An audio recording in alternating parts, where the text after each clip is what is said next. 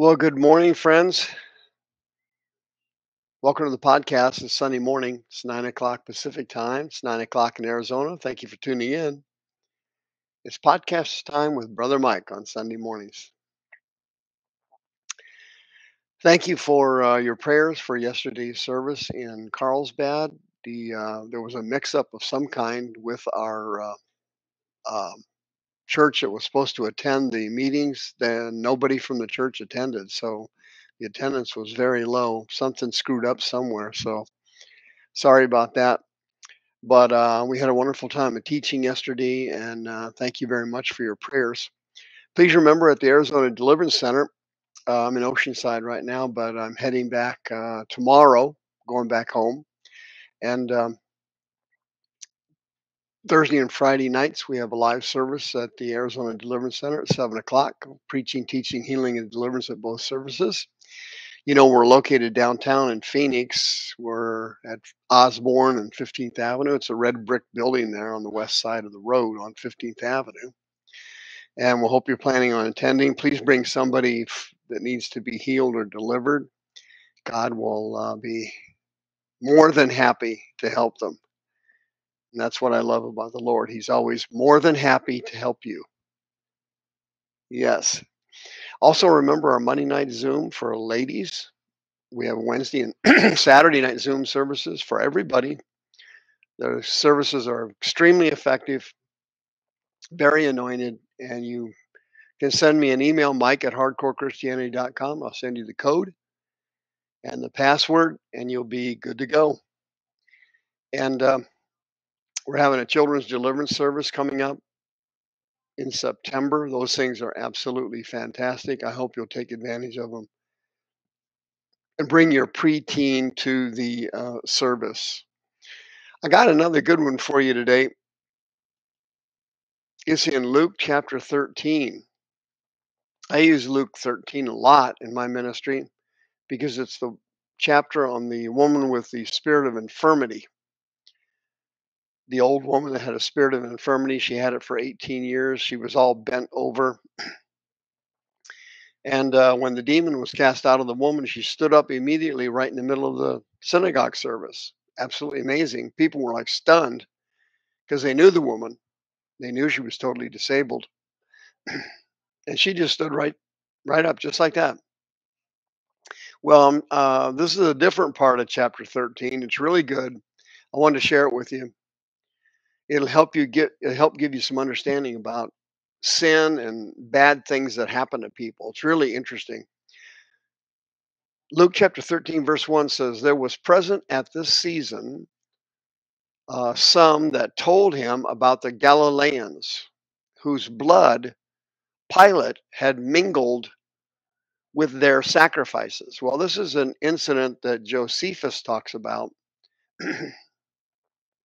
in book 18 in his section on antiquities. He mentions this. Apparently, what had happened was 3,000 Galileans had entered the temple, and they weren't, um, I guess, politically against Rome, and they were against Pilate, and they were people who were rebelling. Well, Pilate had them all murdered. 3,000 people dead in the temple, and their blood mixed in with some of the blood for the animal sacrifices for worshiping Jehovah. And Jesus asked a question in verse number 2, which is really interesting. He says, do you suppose that these Galileans were worse sinners than all the other Galileans that were not killed by Pilate? And verse 3, Jesus says, no. But in addition to that, they not only were they not worse sinners than the ones that weren't murdered, he said, if you don't repent, you're going to be perish. You are going to perish. Greek word apollumi. It means to be destroyed or to be ruined. And then he mentions another incident that happened locally there that none of us know anything about in the village of Siloam. He says, how about those 18 people the tower fell on in Siloam and killed them? Do you think they were worse sinners above the people that are living in Jerusalem? And Jesus says, no. Verse 5, no. I tell you, unless you repent, you will all you will all likewise, Apollomy, be destroyed or be ruined. Weird. Very strange discussion. Uh, apparently, Salome had a big tower there or something, and the building codes weren't up to snuff. And boom, the thing collapsed, and all these people got killed. What's Jesus saying here? Look, bad things happen to good people all the time. Good things happen to bad people all the time. Sin is a very strange commodity in humanity. Sometimes it's instantaneous destruction. Sometimes it's gradual destruction. Sometimes the destruction doesn't occur until after the person is dead and they're in hell. Sin is weird. Sin doesn't seem to add up. But sooner or later, be sure your sin will find you out. What Jesus is saying here is that the theory that people who are really bad sinners, something bad happens to them all the time, is false. And people that don't sin that much, they're very you know weak sinners. Sometimes really bad things happen to them, cancer, car accidents, and so on. And so what Jesus was saying there was, hey, you can't judge people's sin by the disasters that strike them. Sometimes the innocent are killed, sometimes the guilty go free. Okay? Kind of like the OJ syndrome. And this Greek word is essential here. Metanoeo. He says to the people, look, unless you repent, you will all likewise perish. Repentance, metanoeo, is a Greek word that means to change your mind and go back the other direction. And repentance was one of the main themes of the great preaching of John the Baptist. He routinely preached repentance because repentance has a sowing and reaping capacity to it. When you sow, there's reaping. When you're reaping, somebody sowed something. And Jesus used agriculture to describe that quite often. He would say, "Hey, we planted this fruit, this seed, and that fruit came up. This fruit didn't come up because that wasn't the seed we planted. We planted these seeds, and that fruit come up. When you plant a seed, it doesn't come up right away. It doesn't come up at the same pace as all the other seeds, but eventually it grows if it's properly watered." He said, "Unless you repent, you will all likewise perish." Luke chapter 15, Jesus said, "There's great joy in heaven over one sinner who repents as opposed to 99 other Christians who already repented." The joy in heaven is always over the new convert who repents. Notice it says repentance, not read a canned sinner's prayer on a card at a rally. Repentance is something that occurs inside the person's inner man. And then when that actually happens and the person truly is born again and they truly repent, there is great joy in heaven. Every person who repents has this joy covered their lives. In Luke chapter 24, they were preaching. It said that repentance and remission of sin should be preached in his name among all nations. Luke 24 was part of the Great Commission, and Jesus was giving his final words before he went back to heaven. What were those final words? Well, there was Mark 16, Matthew 28, and Luke 24, the Great Commission. And our job is to preach repentance and remissions of sins in Jesus' name among all nations. Repentance is the key. You cannot have Christianity without repentance. People have to change, metanoeo. They change their attitude towards sin, which then results in their behavior changing. If you know a born again Christian who keeps on sinning, has no remorse for their sin, doesn't make any attempt to change, and doesn't change, that's a red flag. That person was never actually born again. They just had a mental experience with Christ. That's a red flag. In Peter's great sermon on Pentecost, he said, "Repent and be baptized, every one of you, in the name of Jesus Christ for the remission of sins, and you will receive the gift of the Holy Ghost." In chapter 3, he said, "Repent and be converted, that your sins may be blotted out, so the times of refreshing will come from the presence of the Lord." Here you see a lack of repentance causes misery and sorrow in a person's life. And the refreshings from God do not come because the person has not repented, changed their attitude towards sin, and went back the other way. You're going this way and you repented, you go back the other way. And you change.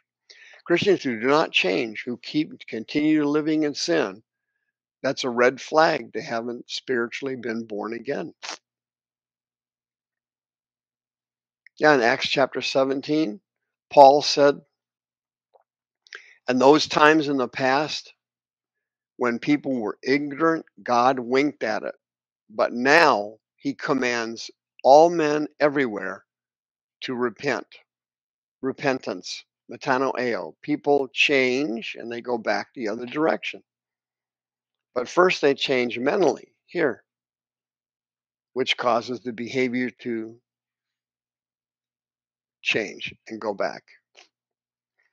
Matthew chapter 4, the first sermon out of Jesus' mouth was what? Repentance.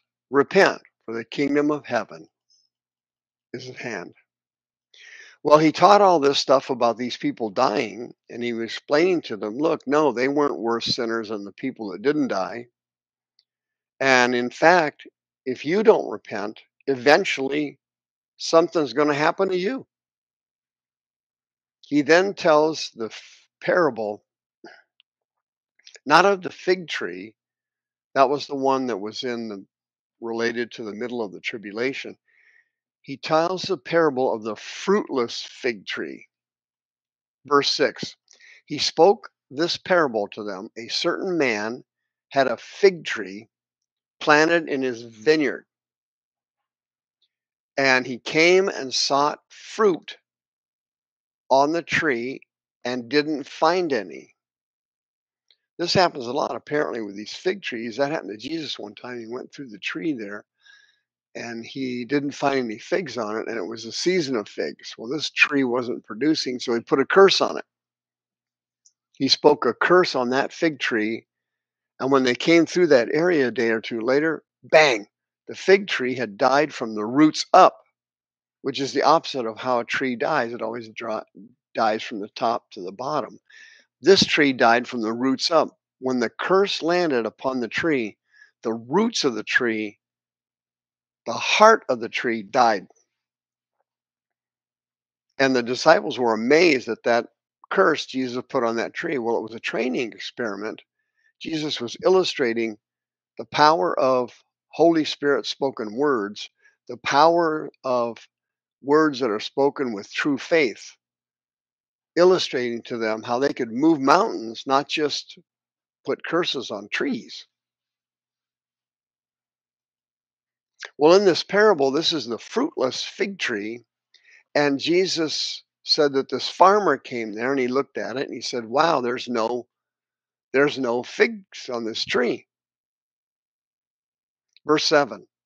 Then he said to the dresser of the vineyard, the guy running the vineyard, "Behold, these years, 3 years we've been coming here, 3 years,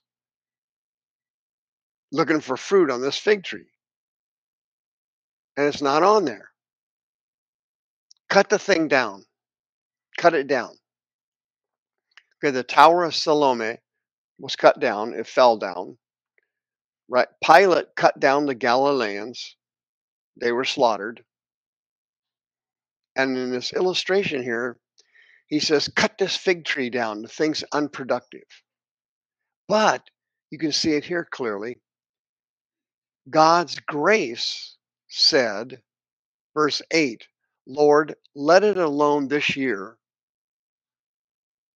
and then I will dig around it, and I will put dung in it."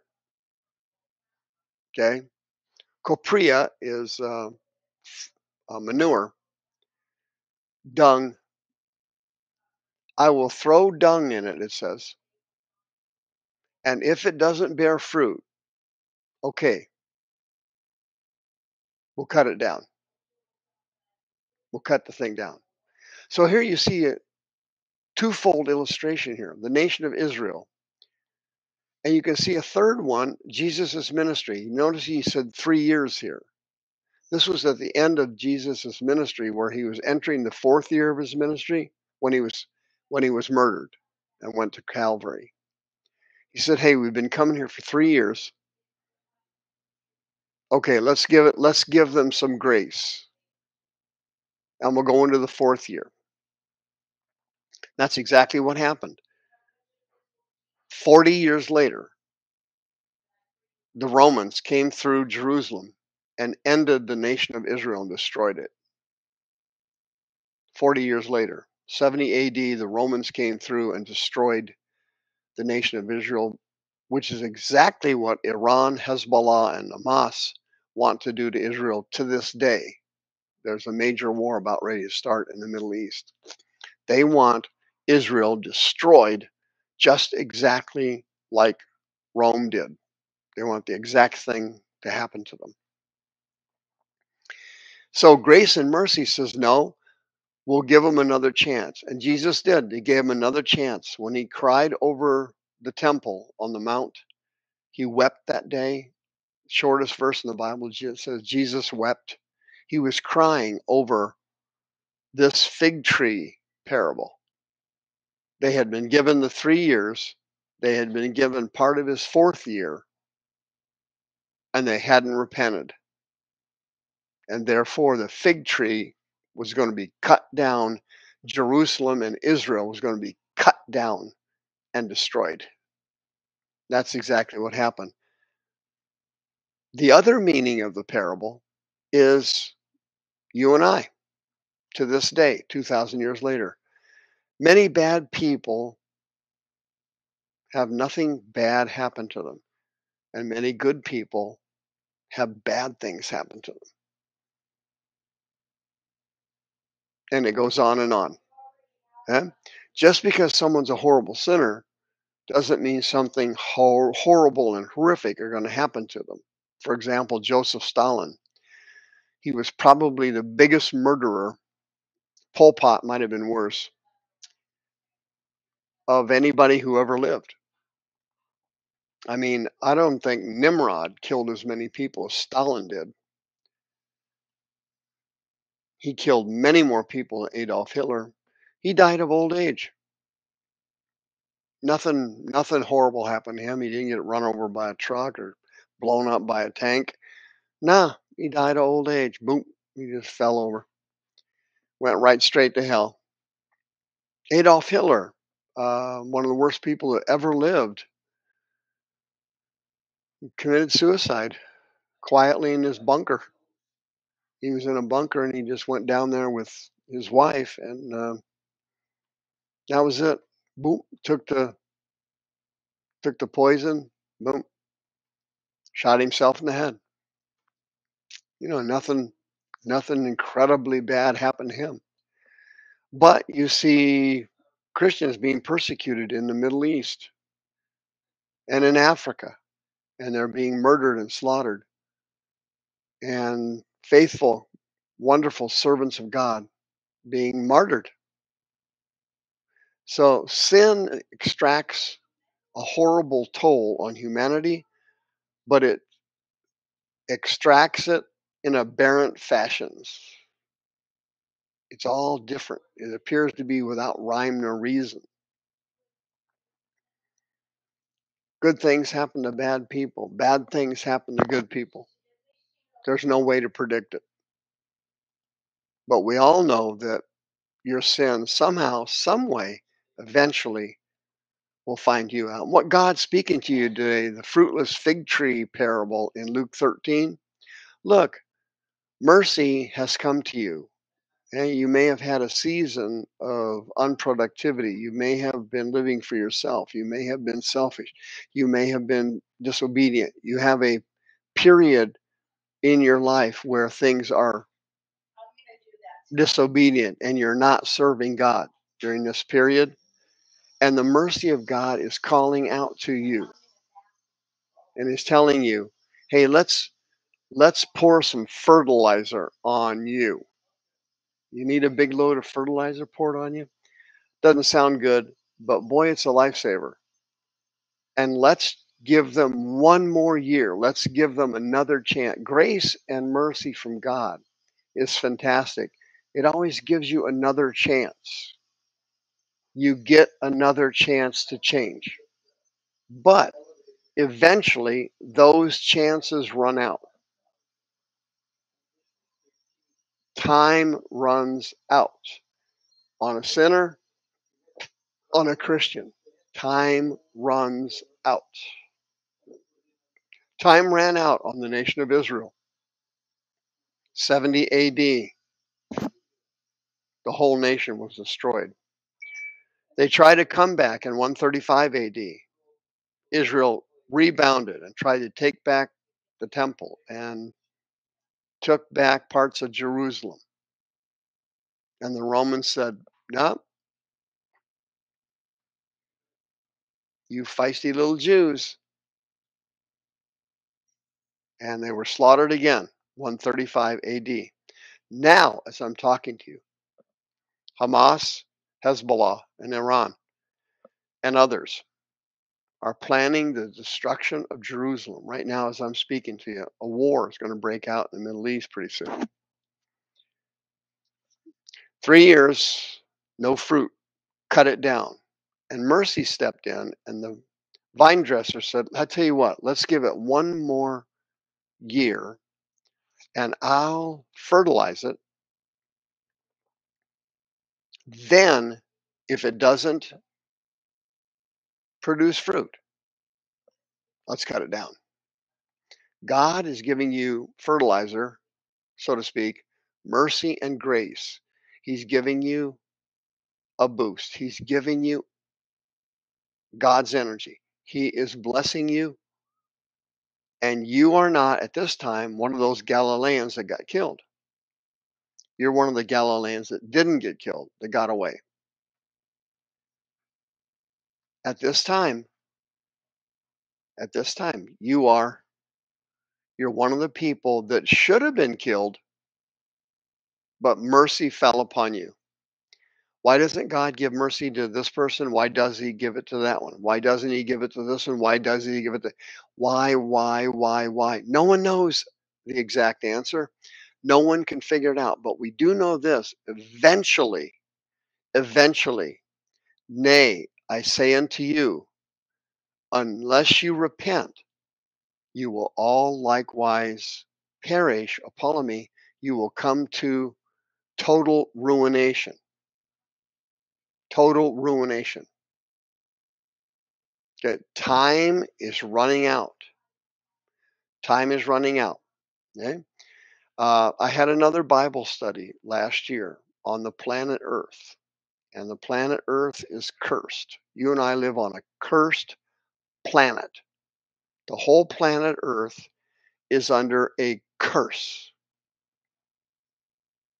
Genesis 3. The curse of this planet is real. This planet is jacked up from north to south pole all around the planet. Jacked up. Okay? Everywhere. The planet is jacked up. Floods, tornadoes, hurricanes, people dying everywhere, volcanoes erupting, geysers in California erupting, hurricanes in Florida, flooding everything. The whole planet is crazy. And as I said in that Bible study, the planet Earth, instead of being a blessing to everybody and everything, which it was originally intended, it was created perfectly with perfect beauty and perfectly designed to support life on the planet and to bless life on the planet, after the curse fell on it, is actually a murderer of everything on the planet. The earth murders everything on the planet. It kills everything. Everything that is alive at this moment is in the process of dying. And that's why you and I die. That's why animals die. That's why insects die. That's why plants die. Everything that's alive, the planet Earth eventually murders. Everything dies. From dust you are, to dust you shall return. When and how that happens, as Jesus explained in Luke 13, is inexplicable. We don't know when it's going to happen, how it's going to happen. Good things happen to bad people, bad things happen to good people. And there's no way to explain it. There is no apparent rhyme or reason to it. But the bottom line, there's tremendous rhyme and reason to it. Nay, unless you repent, you will all likewise perish. Not in the same manner or at the same time. And mercy is available for you today. Grace is available to you today. Lord, let's take another year. Let's give this fig tree another year. I'll fertilize it. I'll dig it up and I'll fertilize the thing. And that should do it. And it should become productive for you. But if it doesn't, after it's been fertilized again, after it receives more grace, after more grace comes in, then we'll cut it down. That'll be the end of it. And I have in my office a list of people. I've mentioned this to you before. I've been doing this for a few decades. Okay, I have a list in my office of people who came to the Arizona Deliverance Center, people we worked with, people we tried to help, people that we tried to get to repent, metanoeo, and they wouldn't do it, or they did temporarily and then they went back, and so on. And that list of people on my desk are dead people. I keep track of them. I actually keep track of them. I know that sounds kind of morbid, but that list illustrates the parable of the fruitless fig tree. The people got fertilized. They received grace. They received the word. They received the mercy of God.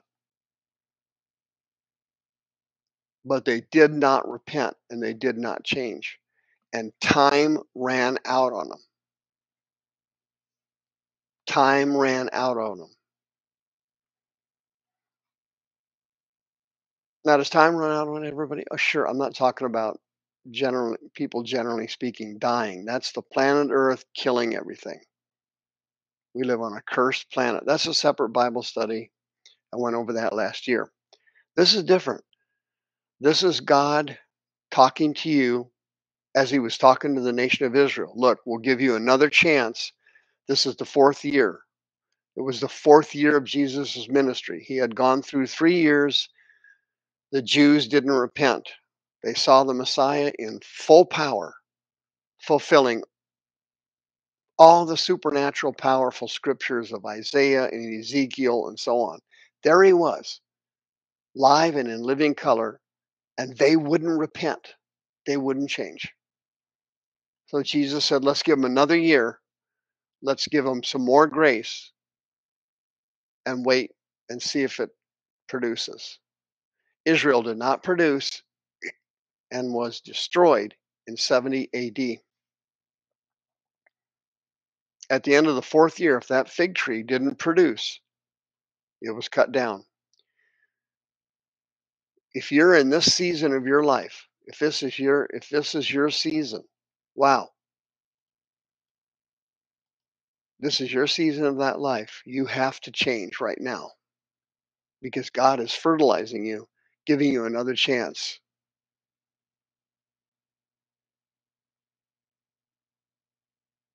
He loves you. He wants to help you. He's trying to help you. He's fertilizing you. He's doing it for a reason. Why? Because sooner or later, it ends. It stops. It doesn't go on forever. It's temporary. And your time is now. And you and I both know, looking at the news, looking at tribulation, it has to be just a few years away. I mean, this thing's so close, I can't even believe it. I never dreamed somebody at my age could ever possibly be raptured. I didn't believe that was going to happen years ago. I'm starting to wonder if I'm going to make it at my age, an old man like me. Wow, that's amazing. But it looks like it's right on top of us. And God needs you now more than ever. He needs you now to fulfill your destiny and your call, to receive your gifts and your anointing, and to make your move spiritually. He wants you to make your move now. He wants you to make major changes now because this is your fertilization period. Okay? You've been unproductive in the past, like that fig tree. It went 3 years. Israel went 3 years. It wasn't productive. And God said, well, let's give them a fourth year. Let's fertilize them. Here, we'll give them the cross of Calvary. We'll give them the resurrection of Christ. We'll give them the day of Pentecost. We'll give them the revival. Let's fertilize Israel again and see what happens. Well, they never repented. Guess what happened? The nation was destroyed, and it stayed destroyed, believe it or not, until 1948. Can you imagine that? 1948. What was that? 1,945 years later, Israel finally returned. Well, that's a long time. Well, you and I don't have that kind of time, as you know. Human beings live, what is the statistics, 76 something, or I don't remember. I haven't looked it up lately, but it's the mid 70s or so. People die. That's statistically it. But God's not going to have you do that. He's going to fertilize you right now and give you grace and mercy and love and care. Why? He wants you productive and he wants you ready to go. You are not to be a fruitless fig tree. That was the Jews. That was Israel. Okay. They did that. You are not supposed to do that. You are not supposed to do that. You are supposed to be a Holy Ghost filled spiritual powerhouse, fertilized by God's word and the spirit of the Lord. And you are supposed to be some kind of animal against the kingdom of darkness, like King Kong or Godzilla or something like that. pounding down the gates of hell in your life and the lives of others. That's what you're supposed to be doing. That's what you're supposed to be doing. Now, the rapture either occurs before the tribulation or occurs at the end of the tribulation, or if it doesn't occur at all, it doesn't matter. It's all going to come to an end. The parable, the fruitless fig tree, comes to an end sooner or later. And that's what's going to happen to you if you do not repent. You have got to repent.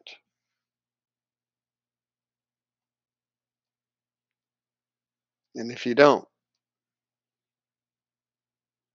you're going to get cut down by the devil. He's going to smash you. God's not going to do it. But the law of sowing and reaping will come to fruition, and it's going to end for you. And I have that list in my office. It's right there of all them dead people. They're all dead now. It's absolutely amazing. They're all dead.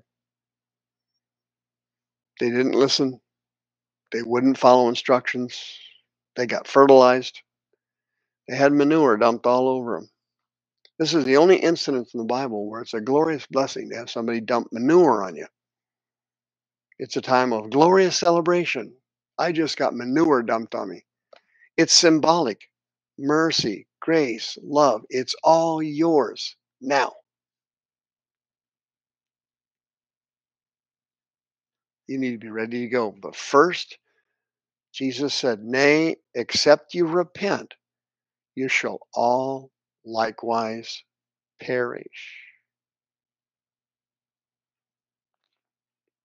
And repentance doesn't have anything to do with church doctrines or whether you believe the rapture is real or the second coming is real or the millennial's real or none of that stuff matters. Repentance is personal. It's your personal sin. Do you need to repent for criticizing others? Do you need to repent for your temper? Do you need to repent for this or that? Now is the time to do it because this is your season of fertilization. You are in your manure season. Take a whiff of that. Phew. Grace, mercy, love is yours. And it's time for you to make your move now. Okay? I had a service yesterday in Carlsbad. It was one of the worst services I've ever had in my ministry. I was standing there, I was stunned. Everybody that showed up to the service, literally, either was totally disinterested in the Word of God or repenting or serving God, or they were not really interested in deliverance. I had never had that happen. Never had that happen since 2004. I had never had a service like that where every single person in the service either wasn't interested at all or they were not God seekers and had no interest in being delivered from demons, had no desires, no fight, no nothing for God. It was phenomenal. I was stunned. But was I stunned? No. What happened was I taught the Word of God to them. I did the best I could to um, bad ground. Most of the people there were bad ground. Didn't matter to me. I taught as strong and as hard as I possibly could to help them. Okay? Why? Because of manure.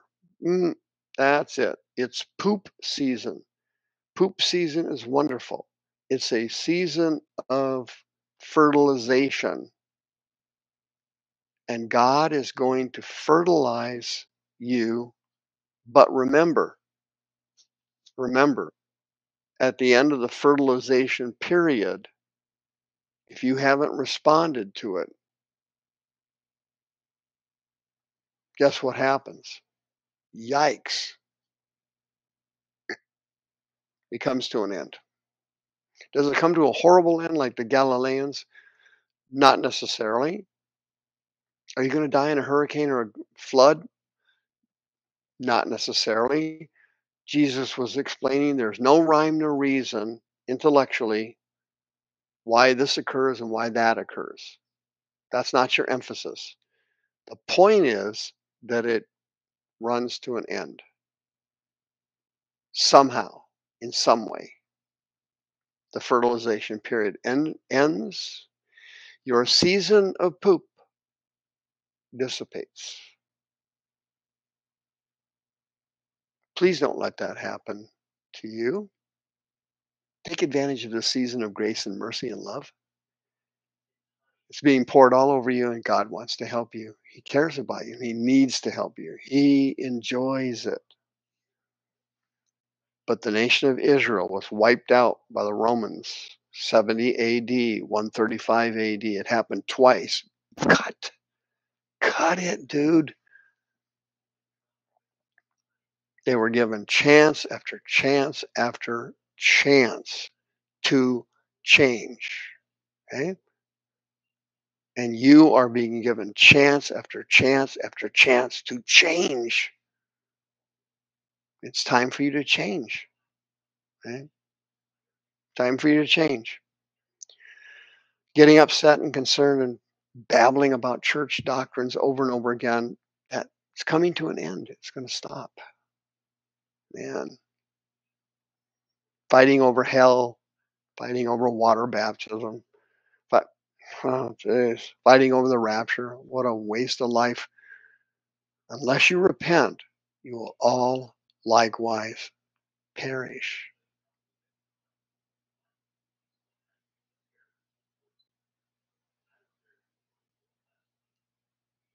See you next time.